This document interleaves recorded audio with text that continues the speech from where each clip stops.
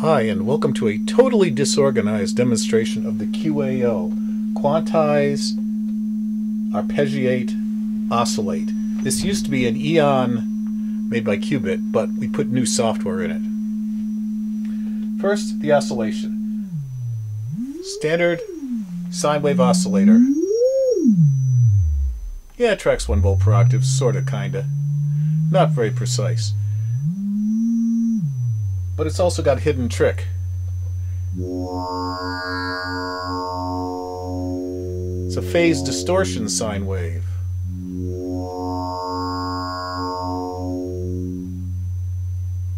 We can also kick it into sawtooth mode.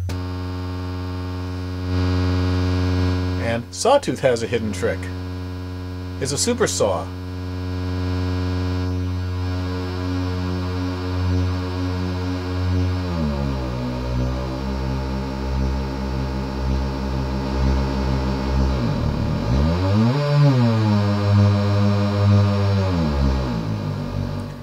Note that what you're hearing here is pure. There's no external processing being applied.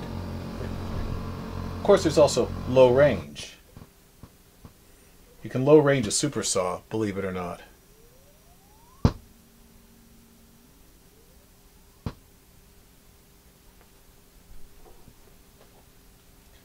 And go faster. Supersaw it. You can pull the same trick with a sine wave.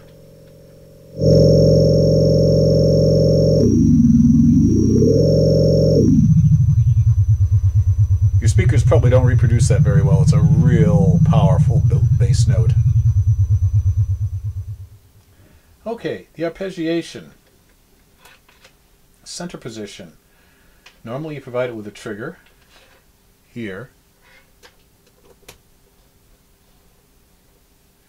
and a signal. This is coming off an LFO that's right up there.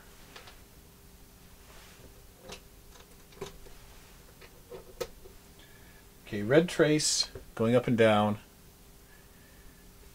is the incoming LFO. Oh, that's right, we don't want to give it an external source. We want to arpeggiate. So let's set the number of steps, or the gap between steps, something reasonable. The speed there. Let's crank the arpeggiation speed up and down. And so we can hear this, let's switch over and use a Hertz donut up there to provide a sound. Y'all hear that Hertz donut? Good. Let's start it at triggering. Okay, what am I doing wrong? Oh, yes. Incoming signal.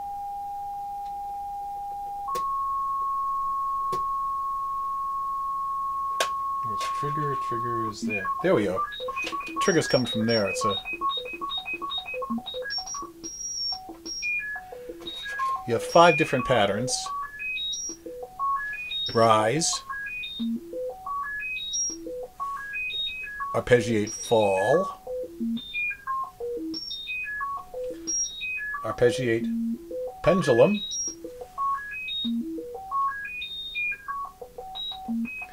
Arpeggiate random,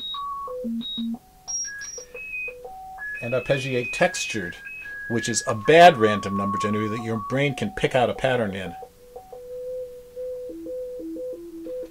Now, this knob here sets the number of arpeggiation steps.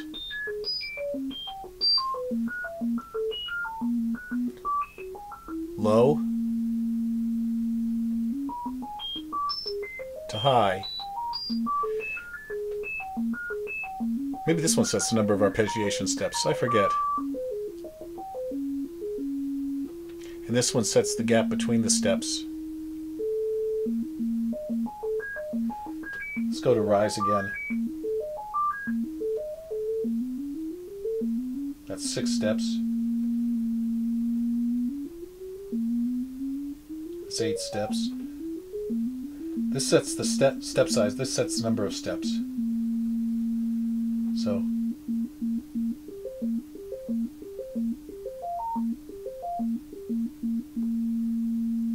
let's dial up the chord size here a little. We can also have it go to an internal clock, which takes over this knob. It just remembers how many steps it had before.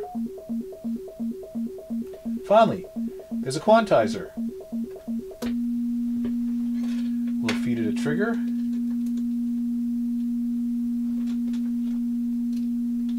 And we'll feed it a signal to quantize. We'll set the number of states here.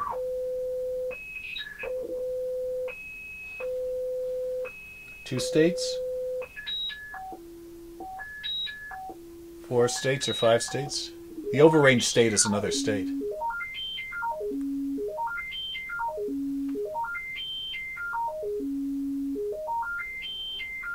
More states.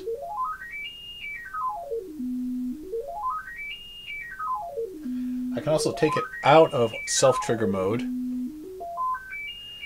Now the triggering is being done by an LFO over that away. I can slow it down.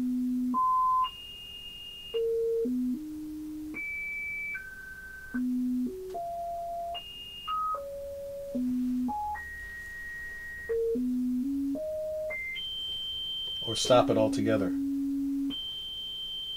Maybe I got it wrong there. Well, there's a way to stop it altogether so that it only triggers me. This is it. Yeah, there we go.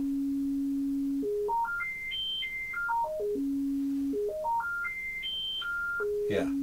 One of these sets auto-triggering so that it triggers automatically and fires off a trigger pulse through there whenever it reaches a new value. The other mode, it only triggers when a pulse comes in. That scary. So there you have it, the QAO, Quantize, Arpeggiate, Oscillate. Have a good time.